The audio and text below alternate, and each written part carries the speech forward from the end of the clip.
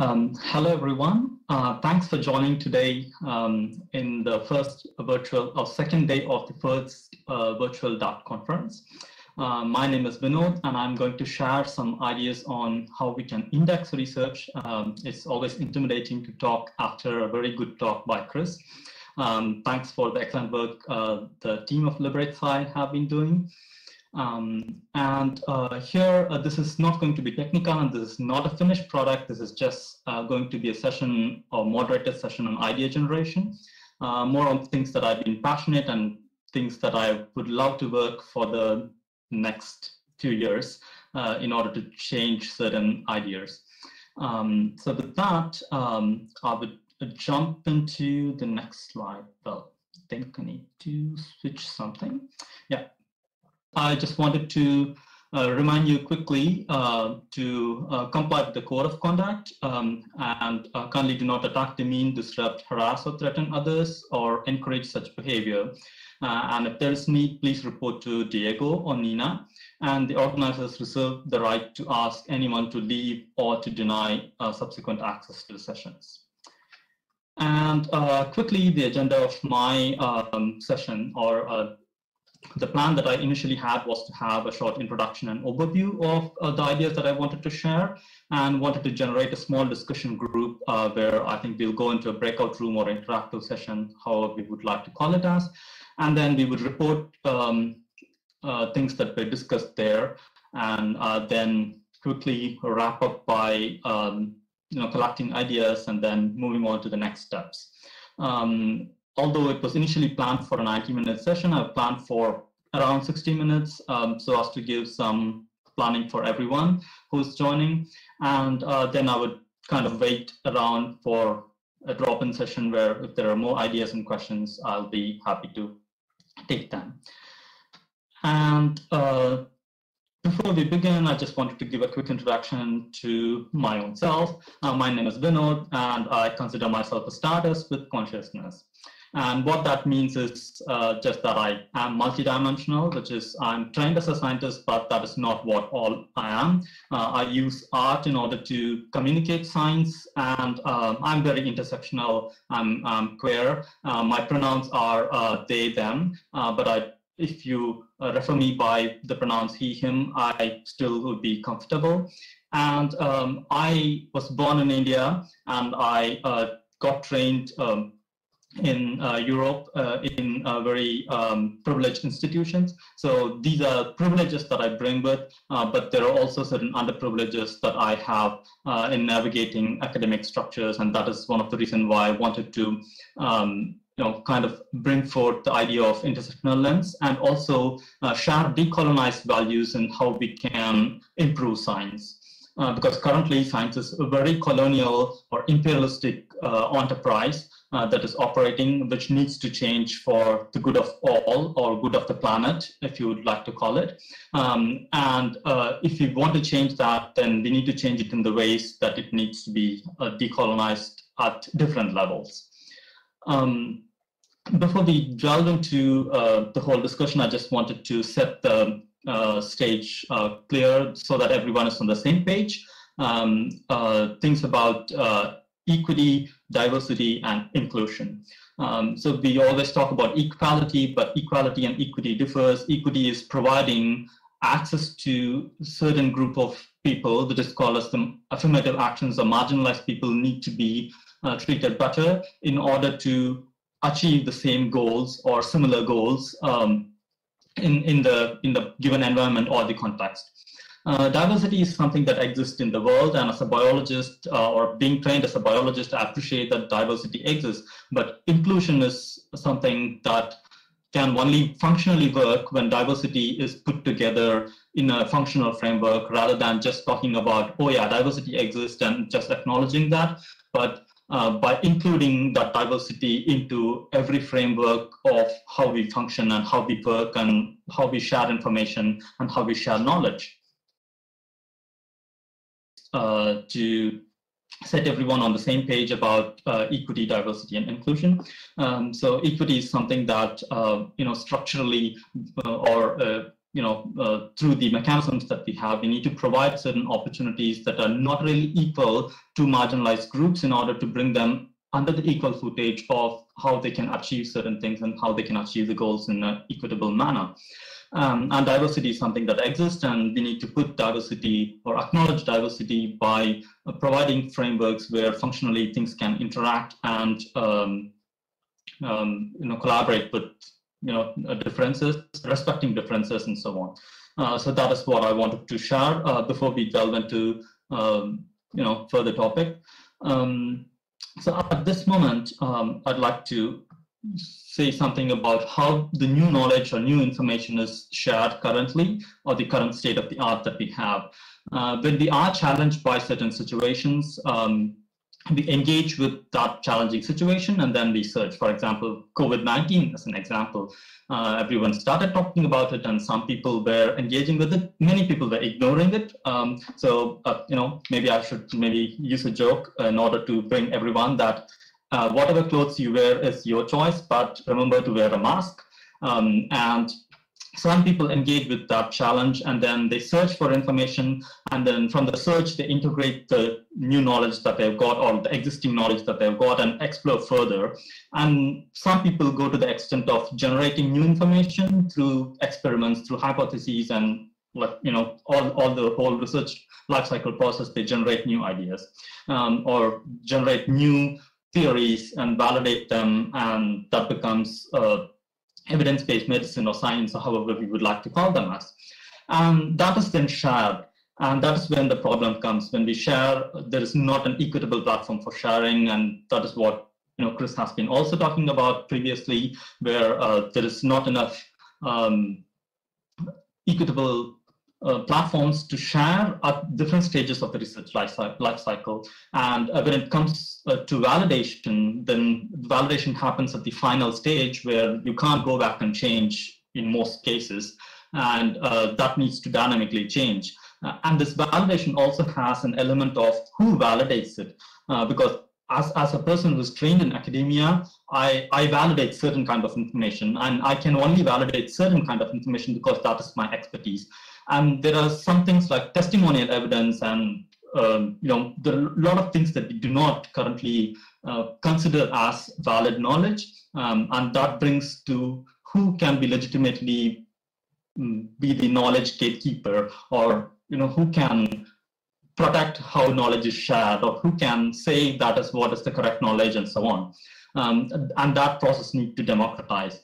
And once we have the validated information, then that needs to be reused by, again, when a challenging situation arises, then some people engage with that, and then that is again reused in certain contexts in order to generate further new knowledge. And all of that needs to be indexed and curated. And right now we do not have a one centralized platform or even decentralized platform in order to curate that. So my idea was to create a platform where we ideally capture all of that, the whole process of how new knowledge or new information is generated, and also use that in the current traditional context in order to reform what is already existing, which will take a long time, but at least we need to think about how we can change certain things in a very decentralized way. And this is not going to be very technical. This is just going to be more like a brainstorming session rather than rather than something that is going to be very technical. So for the next slide, I just wanted to emphasize, one would now say that, okay, dude, what is the problem now? You could use things like Google Scholar or Microsoft Academic, or I don't know, PubMed or something like that. The problem with the current state of art, curating or search engines, or if you would want to even call them as indexing services, they have very poor search optimization. For example, if you search for an author whose name is probably Beans, and then search for PDF files, then you get something like lunch menu of some senior high school that has beans in it. And then most of the indexing services are not peer-to-peer, and they are very top-down. And the additional problems exist on the things like what I spoke about. it excludes certain forms of knowledge. It only includes the very text-based knowledge or very text-based peer-reviewed journals, and even within the journals, only the select journals are inside the curated or indexed services, and several research communities within themselves are excluded. And then you could also bring in the idea of how indigenous communities' knowledge is completely excluded from that, and so on. And apart from that, language acts as a larger barrier where most of the research outputs are in English. And I don't mean to say that everyone has to produce in their own language in order to complicate everything, because language is supposed to be used as a communication tool rather than as a barrier for participation. So with the advent of technology and the current technology that we have, it is possible to translate certain type of outputs in order to really engage with them in a very meaningful way. And there's also a large power imbalance in how knowledge is validated, which I already touched upon, that academia acts as a gatekeeper of knowledge, where they say that, oh, just because 3 anonymous peer reviews peer-reviewed it, it must be true, and then you could inject yourself with Lysol or take hydroxychloroquine and so on. And then people report that there are several problems with such studies that have been performed and which has been very shortly peer-reviewed in a very short amount of time, and so on. So this power imbalance in how the knowledge or how certain research reports are validated, again, brings to the thought that we need to have a better system. And how would we have that better system? So that is what I'm going to ask you to do, a short brainstorming of how we can change that. So we'll have a small breakout session, and I'll probably kindly ask Martin to keep the time for me. And the questions that we would kind of discuss in the short or small breakout rooms would be, is knowledge curated inclusively? And what can we do better in the future? And if you have other thoughts, you could also bring that. Whatever we would do in the breakout room is very personal. You could share your thoughts there, and you don't need to share that anywhere else if you feel uncomfortable. But if you're comfortable, I'd love to hear more of your curated thoughts from the group discussion. And there are some guidelines that I created for the group discussion. Please follow the code of conduct of the conference. And when you go into the breakout room, to break the silence, kindly introduce yourself. You could use your name, affiliation, pronouns, or even location if you're comfortable sharing that, or other fun fact if you could. And you could find one day among the group to share the discussion, so that everyone has opportunity to speak and share their ideas. And also you could choose another volunteer to report the discussion from that discussion group back to the main room. This could be the same person, but it doesn't necessarily need to be. So you could, that could be different people doing different roles of sharing, so that everyone gets opportunity to speak, and then the other person captures the notes or captures the ideas and shares back in the main room. So with that, we could go to the breakout session, where we discuss the questions, is knowledge curated inclusively, and what can we do better in the future? Or if you have other thoughts, I'd love to hear them, or we all would love to discuss upon that. So now I'll stop sharing my screen, and then let's go into the video breakout stream for the next 10 minutes. Yeah.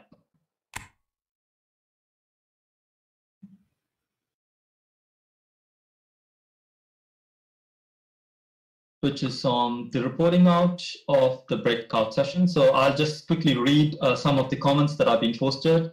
So Jeremy says that for them, emphasis in 2020 has been on aiming to archive and provide technical support as to essential coronavirus initiatives as possible, and to do tech DIY bio. That's wonderful.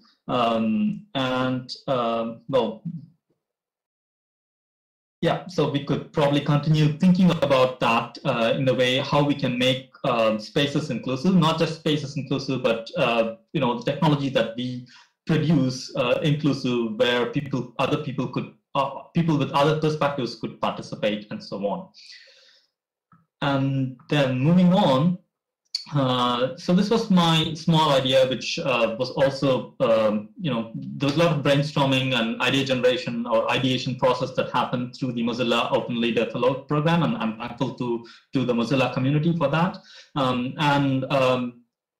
So we clearly identified there's a need for inclusive indexing. I mean, I'm trying to talk about indexing in particular, but there needs to be every other space within technology or within that community needs to be more inclusive, and some of the most inclusive efforts need to be also applauded.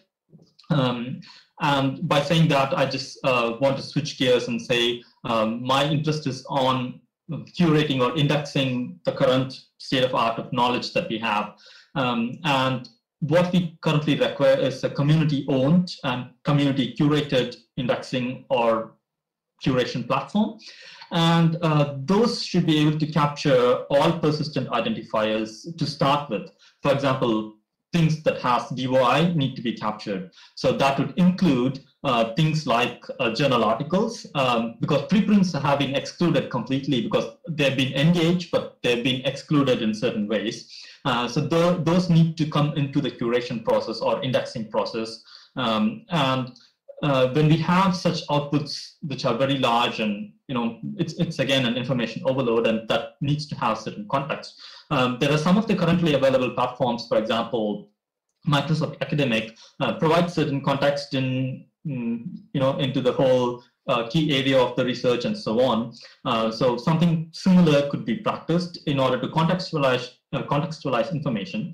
But what is missing in the current or the available platforms, or the platforms that are available publicly, are that there is no clear indication whether certain type of information has been retracted or certain type of information has been unscientific, or that is something that one should not engage with further on, or something that one should engage with more, or something like that. So that is something that we are missing currently, and those kind of granular layer need to be built into such kind of community-owned indexing database.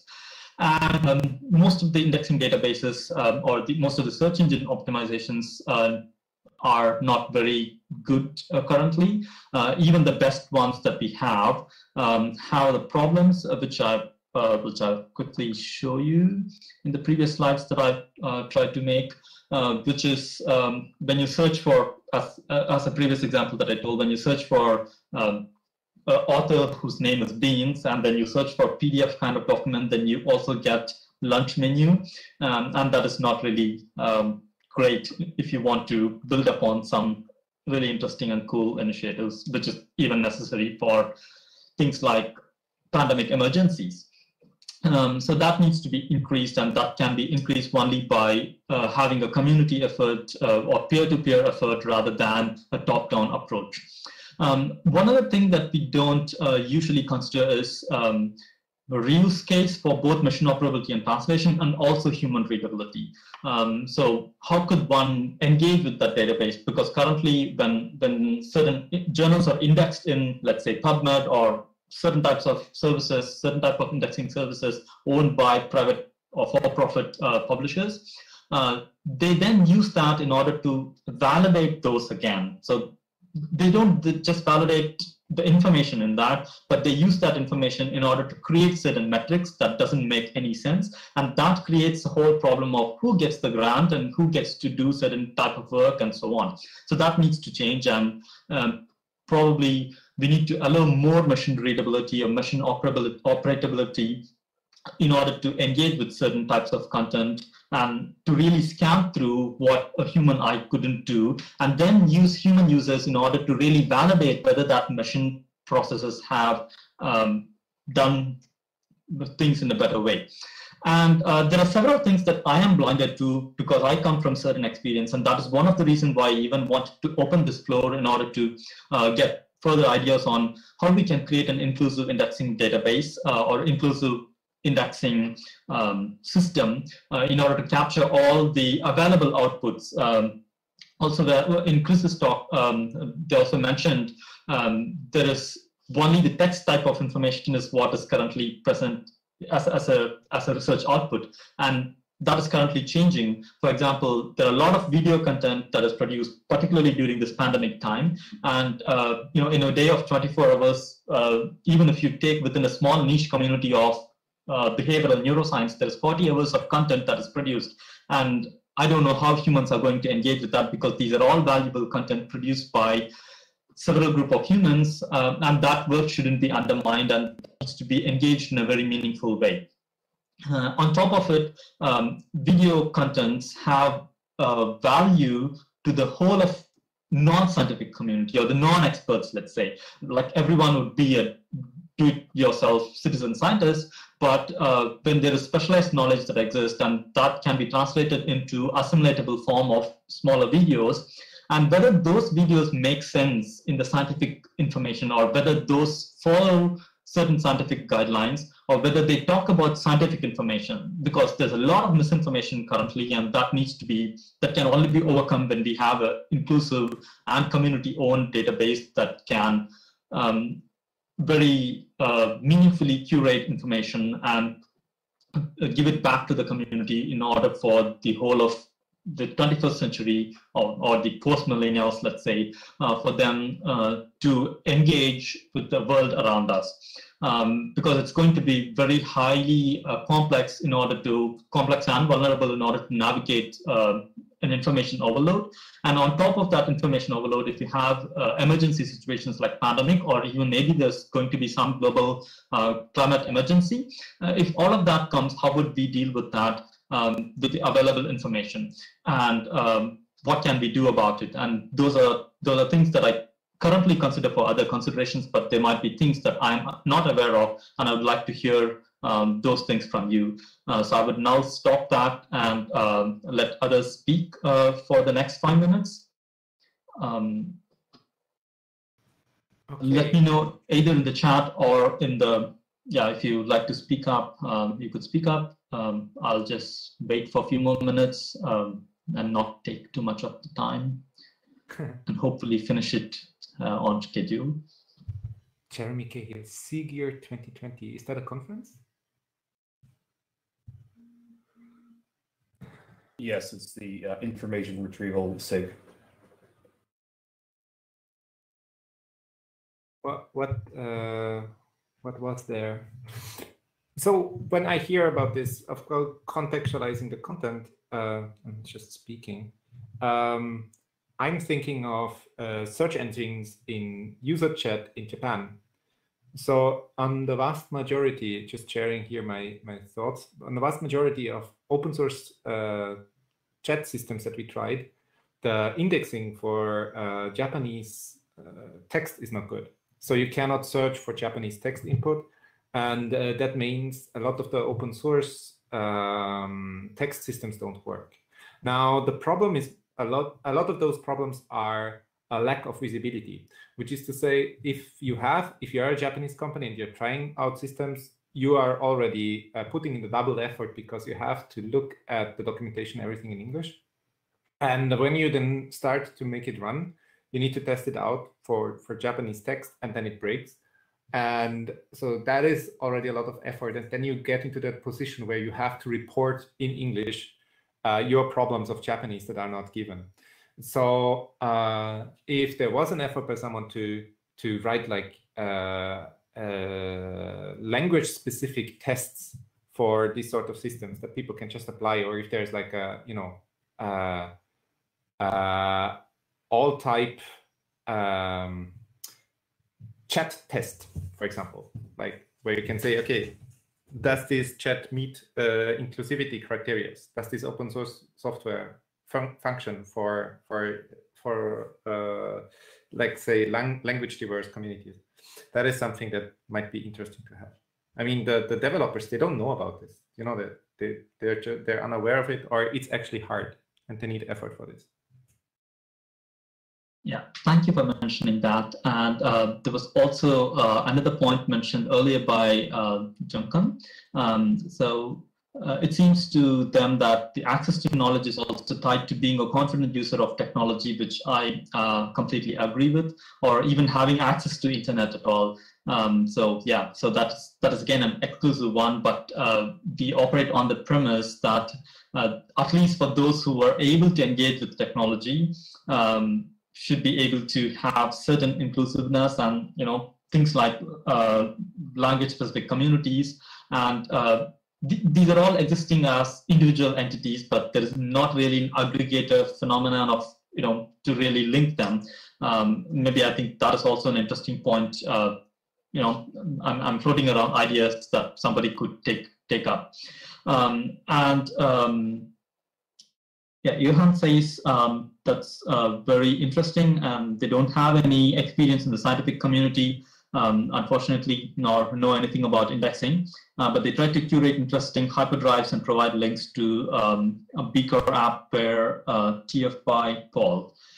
So I think that looks like an interesting idea where you curate certain interesting things in a very decentralized way, and that is something that I'm also looking forward for. Some indigenous communities can curate that in a decentralized way, and that needs to get into an aggregator platform. And that aggregator platform is where, if you want to do in-depth analysis on, let's say, I would like to study potato plants or different varieties of potatoes in South America. So then you could, the knowledge curated by the indigenous communities are very essential in that sense, because they have only seen one kind of potatoes, and potatoes are very recent in the Western or the global North, relatively recent. So if people can actually adapt to eat and modify their diet into potato, why not modify things like bringing inclusivity into things that we work on, for example, technology. And Jeremy also posted some micro collections about something which looks exciting, and I would like to copy them all later for future discussion. And with that, the next steps that I wanted to actually talk is about, we talk about things being exclusive and things being not very helpful for many folks, and that brings again to the inclusive issue, or being again exclusive, where the communities don't interact with each other. For example, the developer communities don't interact with the user community, and these two communities do not interact with the elite scientific community. And for that, I would like to think about, because I'm trained as a scientist, again, I have this blind spot. So I try to think about generating a white paper on what is necessary and what is needed, and like everyone who's interested can participate or collaborate and share their ideas. If that brings in, that would be interesting to have ideas generated and directed at scientific community, and there needs to be some way to also reach out to different communities that find this useful, and they could also contribute, not into a static white paper. I call it as white paper because that's how it's called, but not as a static document, but that is something dynamically changing with contributions from different ends, for which I would probably use hypergraph ideally, because I've been one of the early testers of hypergraph, and I saw that there's a value in using that for such kind of knowledge production work. And Johan also posted something with the indexing link. Thanks a lot for that. And I'm more or less coming close to the end of what I've planned for the next 40, like the first 60 minutes of it. I would stop there and thank everyone for sharing all your wonderful ideas. And I'll open up the floor for more questions, actions, thoughts, or ideas that you have. And I'll be here for the drop-in session, but you could also use this for your bio break. Take a break, drink some water, and get ready for the next session. Thank you everyone for participating in the very engaged discussion. Yeah, as an organizer, we're very happy that you're here, and we would really love to get more of this going in the conference. By the way, this is my family in the background. Sorry for that. So last thoughts, of course, from our side is, if you want, we can have this conversation going on in the chat. If you want, we can have this conversation going on in the .comcom weekly meetings. And you are all welcome to join. Everybody is. If you have anything that we can improve, let us know. I hope we can make like some progress in the next year and share that in the next conference maybe. Yeah, hopefully. I would also make some progress in the technical side of it, and then maybe there will be some product that I can then share and do some demo, hopefully. For that, I'd like to thank again Martin for moderating this session, helping me out with a lot of technical snacks, and all the organizing team of DAP Conference and the DAP Foundation for putting this wonderful program. And everyone who had joined in today at different times of the whole globe to jump in and provide your constructive feedback and your perspective. That's really helpful. So I'm reachable on Twitter if people are comfortable doing so. I could just post my Twitter link in there if people would like to get in touch with me for further ideas and how to make progress from this point. And as I already mentioned, I do not have the technical expertise. And this again is a volunteer ask that I'm asking. If you have some ideas, I'd be happy to hear more from you. And I'm also currently thinking ways on how volunteer participation can be recognized at some level at some time in the future, but currently, it's a very volunteer thing that's going to happen if you'd like to engage. And nevertheless, I'd like to hear more thoughts from you. With that, then I would thank everyone for keeping the chat very, very lively.